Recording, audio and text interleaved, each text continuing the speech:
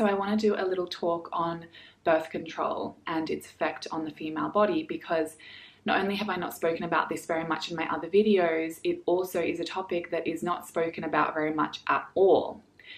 For myself, for instance, I just went online. I don't often go on Google for answers. It's not where I like to source any of my information anymore, but I just wanted to check out what's available to us, because I know a lot of you are asking questions like, is birth control linked to polycystic ovarian syndrome? Or questions like, is birth control helping or hindering my body? I really don't know. We're having a little bit of information come out about things like, we're noticing patterns in the female body of, a lot of people who are getting sick of being on the contraceptive pill. And so we've got a little bit of information that's pointing to the fact that the contraceptive pill depletes B vitamins in the body, which we really need in order to remain healthy and strong. It also really depletes the gut. It really does, on a long-term basis, affect our fertility levels, especially those of you in Australia, Europe, or America. I know that I was on this one. My hair's just doing something very funny today. That's okay. I know a lot of us in like the Western countries, we are prescribed things like Diane and what's the other name for it? Diane, Estelle, Yasmin. It's a really, really strong, concentrated, high level of these hormones drug, and we're actually only supposed to be on it for a couple of years maximum. But a lot of us, including myself, are never told that information. So I was on that pill for 8 years. And so when I came off the pill, which I'm going to speak about in a moment, my body just completely fell apart. So we are starting to gain more and more information about the depletion of B vitamins, the havoc that it wreaks on the gut. The long-term use really affects our fertility because it depletes us in zinc, selenium, magnesium, and folic acid. And these are all core nutrients that we really need in order to be ovulating properly and being able to give birth and, have strong fertility and reproductive organs. So aside from that, we've heard a lot of information about the MTHFR gene, mutation gene, which is essentially like a gene mutation which inhibits your ability to detoxify. It inhibits your body's ability to detoxify itself effectively. So this inherently means that toxicity is not able to leave your body properly, and your body starts to kind of build up. And this is when we see lymphatic stagnation. This is when we see kidneys start to become really weak. All of the master glands start to become really weak. We see Hashimoto's because we've got, the thyroid and the parathyroid become really weak and burdened because all of your master glands absorb toxicity in the body, which affects your body and your mind, and affects your moods and your state of being. So I was very ignorant when I first came off the pill. I had no idea about health. I was still in my party girl phase. Although I started losing my hair for about a year and no doctor could tell me anything about it. I was going to dermatologists. I was asking them if it's related to the scalp dermatitis, psoriasis that had shown up and the itching. I couldn't understand why I was losing so much hair because I had no idea about, imbalanced hormones, about PCOS or any of these things. So every doctor that I saw said, you're on the best thing to be, to prevent the hair loss, which is you're on Yasmin, you're on the pill. That's really all you can do. And so I just remained on the contraceptive pill. My hair's really distracting me. It's okay, Sarah, just let it go. So I just remained on the contraceptive pill. But my hair continues to fall out. So intuitively, about a month, 4 weeks before I moved from Sydney to New York City, I was like, I'm going to go off the pill. My sister sent me this article about something, I can't remember what it was, and about how the pill's affecting the female body. I was like, screw this, I'm not doing this anymore. I know that there's really no other form of contraception I can go on because I had already heard horror stories on the IUD, on everything else that, women women, as women, I really feel for all of us because we really don't have many options. You know, even people with the copper IUD have so many problems with their fertility and with their period and with their hormones. So I was like, okay, well, I guess I'll just be really careful and I'll wear condoms and I'm going off the pill. So I knew nothing about coming off the pill strategically. And so I just threw it out, the packet out, and I felt really empowered and really like happy to do so. And everything was fine. And my period didn't come the next month. I'd always had regular periods on the pill because the pill gives us like a fake period. You know, it's like a pseudo period. Sorry, I ran out of storage on my card. So I came off the pill and didn't have a period, and then I moved to New York. Everything was fine. My hair loss kind of stopped. My skin was clear, still partying a lot. And then 6 months into my journey of New York, my body completely fell apart and I still hadn't had a period. I went without a period for 14 months.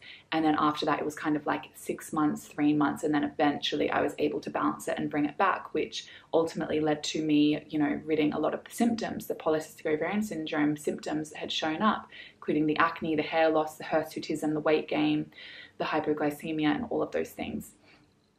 So since becoming a full-time coach and healer for women who are suffering with polycystic ovarian syndrome or any kind of hormonal imbalance, you know, syndrome disorder, you know, they're trying to come off the pill, you know, I've worked with hundreds of people thus far. I've got, you know, over 100 women in my program, and I've worked with, I would say, you know, a few hundred women thus far with one-on-one coaching, and I've started to notice a pattern, and I want to bring this to light to all of you in this video because we don't have a lot of information available to us because, okay, so this may be quite a controversial video for some of you, and I may get a lot of backlash, and that's great because I need to keep on spreading a message that feels really true for me.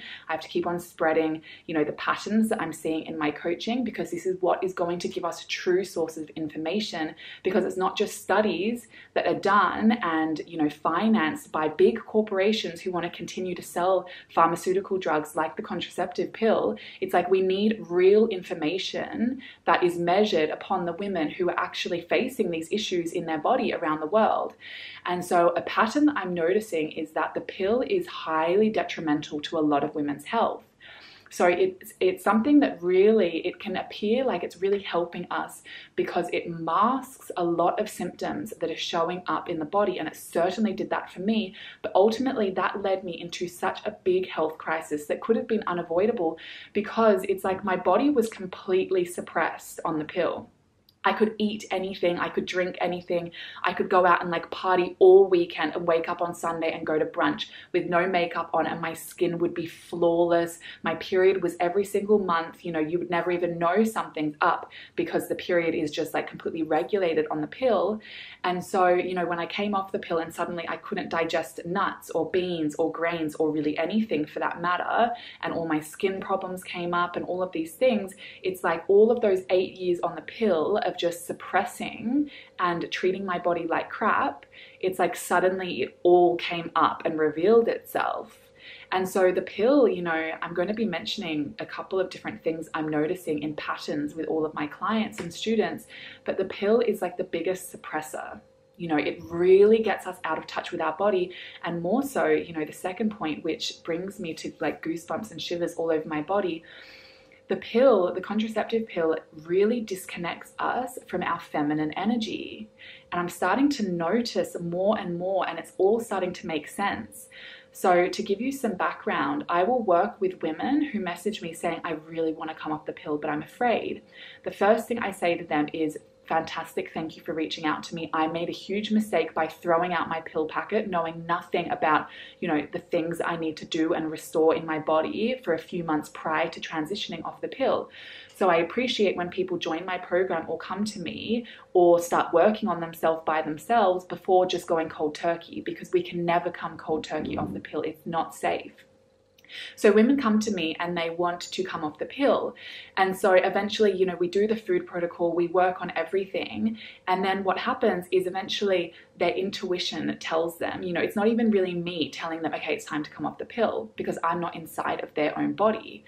So what happens is eventually their body tells them, okay, it's time to come off the pill. And they're like, they message me being like, it feels like it's time. I'm not going to take it anymore. I'm not going to reorder the next packet. So what happens next is they come off the pill and then they show up to the coaching calls and their personality has completely changed. When I spoke to them when they were on the contraceptive pill, they were super in their masculine. They were really, and this isn't just a pattern that I've noticed with one or two people, it's like a good handful of people, they've had this same experience in which they come off the pill, and when they were taking their contraceptive pill, they were a lot more in their masculine energy. And then when they come off the pill, they're so much softer. They're really connected to their emotions. They're really like, oh, I'm feeling a bit sad today. Like the way that they speak, the way that their face looks, the way that they act, it's completely different. And it gives me total body shivers to start picking up on the pattern of the contraceptive pill is this thing that we're using to replace certain hormones in our body to either prevent us from getting pregnant or to course correct some symptoms that are showing up, such as like bad skin or hair loss or whatever it is that's showing up on your body that the doctor says, okay, we'll take this, it'll fix it. It's kind of like it's messing with the natural order of things, because everything has its rightful place in the body, including all of your hormone levels, all of your chemicals, all of your vitamins. So when we start to put like isolated, concentrated amounts of anything in the body, we start to really mess with that natural order. And that includes things like, taking concentrated amounts of any type of supplement. Because, the body knows how to create all of these things when it's healthy, strong, vibrant. But when it's stopped making the right levels of things, it's because there's some kind of internal stressor that has messed with the natural order of things inside of the body. And so what do? We often just flood the body with supplements, isolated, concentrated amounts of these things, or we go on synthetic hormone replacement therapy, such as contraceptive pill or spironolactone. And so when we start to put concentrated amounts of, anything, including like progesterone or whatever, it starts to really like mess with the natural flow of things. And so this is linked to, I believe it's linked to polycystic ovarian syndrome. I believe it's linked to hormonal imbalance. I believe it's linked to why so many women on the planet right now are operating from their masculine energy more than their feminine energy. It is quite rare that I meet a woman, unless I'm in places like Thailand, Koh Phangan, Ubud, these epicenters in the world where a lot of people are like really connected to their feminine energy. If I'm in the West, when I'm around the women I know, they're super masculine. They're really in the doing energy. What am I going to do today? How am I going to succeed? How am I going to make money? What do you want to do this weekend? It's all like this really doing driven, structured energy. And it's not so soft and like, oh, I need to slow down. I really need to feel this body. And what do I feel like eating? It's not about like following the next biggest diet or following like what diet's going to make my body look good. It's kind of like, how does this body feel and how can I nourish it and how can I connect with it and communicate with it? And so this is what the women who are connecting with me in my community are working on. And they're all, really dropping into their feminine energy. And it's so beautiful to see. And so it's really important for me to alert you to the fact that if you are living that super masculine energy, you're facing hormonal imbalance symptoms, and you have been or you are on the contraceptive pill, just notice the link between all of these things. Because, when we start to look at why we went on the pill for the first place and why we actually decided to take this, it's like, we have to look at okay, so, I don't mean to like push any kind of like agenda or like, be super biased in this video. That's not really what my videos are about. But I know for a fact that the people who are pushing us towards the contraceptive pill are the people who want this really like masculine dominated world and really want women, to be in their masculine energy. It's kind of like we are operating. I mean, I don't mean to go into like the patriarchy and all of this stuff, but that really is the system and structure that we're living with on planet Earth right now. It's super masculine orientated and it's super masculine dominated. And so now there's this drug, this contraceptive birth control pill, pill that is being pushed on us, not only for contraceptive reasons, but more so just for like to manage the health of our body. And what we're seeing in return is that women are not only super sick, women are really disconnected from themselves. Women are really disconnected from their bodies. They're really disconnected from their emotions. And that's what we are. That's what the feminine is. The feminine isn't about pink nail polish and high heels and lipstick and long hair. That has nothing to do with the feminine, even though maybe those things are how you want to express yourself in a feminine way. The feminine energy is all about the chemical oxytocin. It's all about the bonding, connection to your heart, connection to your emotion, connection to your body, connection to your intuition, and connection to your innate wisdom and intelligence. You are so profoundly intuitive and intelligent. And, you know, if you're not feeling there and you're feeling really disconnected and you have been on long-term use of the contraceptive pill, you can understand why. You can understand the suppression that's been happening inside of your system. So to answer your question, is the contraceptive pill linked to PCOS? I believe that it is. Not in the way that you may think, but I believe that the side effects that the pill is having on us and this like deep suppression and disconnection that's happening will lead someone into the depths of PCOS. Is birth control safe to be on?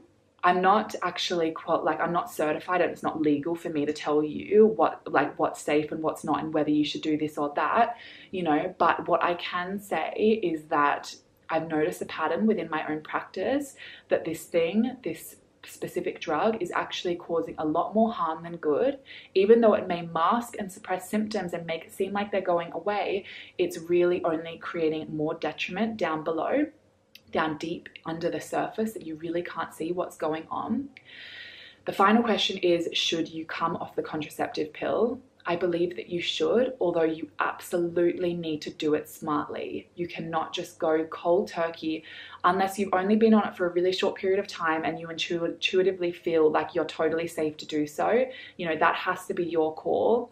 But for anyone else who is unsure, they're facing symptomology within their body, their period's a little bit out of whack, you have any kind of like, you know, cramps or, you know, intense mood swings, depression, anxiety, then you need to be cautious coming off this thing, because it is a very strong and powerful drug inside of the body. And so I believe that you need to, you know, for a minimum, I think it's really safe for 2 or 3 months to go on a healing protocol in which you're changing your dietary needs, you're replenishing all of your nutrient stores, vitamins and minerals, and you're really looking at going in. And, you know, even if you're on the contraceptive pill, that's totally okay. As I said, I was on it for over 8 years, and now I've come to a place in which I could I could totally heal my body. Losing my voice.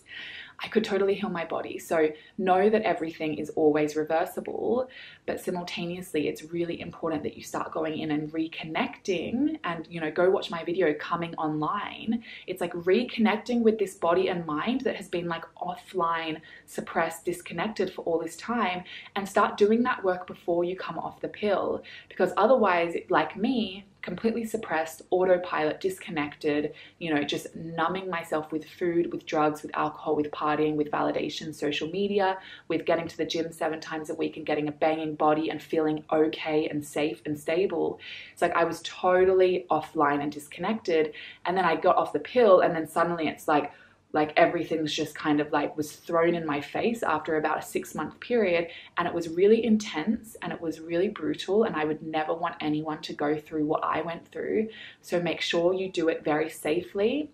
Make sure that you come off slowly and don't rush anything. Make sure that you adhere to a really healthy diet and actually start like a healing protocol of some kind for a couple of months, 3 months, and allow for your innate wisdom to come through and to tell you it's time to come off.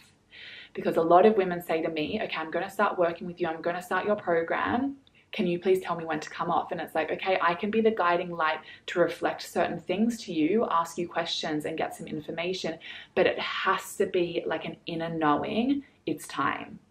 And your body will give you that cue every single time. I've never met a woman who did not receive that cue eventually, in which it's like, okay, I can transition off this thing and I can start to live, you know, a really natural, holistic, healthy life in which I'm not using any synthetic chemicals or drugs or anything to restore the health inside of this body, because I know this body is so powerful and strong to create and regulate really beautiful health inside. And I know that maybe I just need to give that some time, and it's all good, and I can be patient with this body, and I can just really love it and accept it along that journey. And I know everything will balance. I know I will get pregnant one day and my fertility will be fine. I know all of my symptoms will reverse. So I hope that this answered some questions that you may be having around birth control and whether you should stay on it and whether it's been affecting your body. Maybe you've had some aha moments. Maybe you've had some insights or downloads, and if you have, please leave them below and like this video so that we can share this with all of our sisters dealing with the same things that we're dealing with. And yeah, leave any insights below so that I can, you know, take a look and I can start like adding this to my bank of research so that I can start putting out information, more information that's really going to help all of the women in the world start to really live connected in these beautiful, beautiful bodies.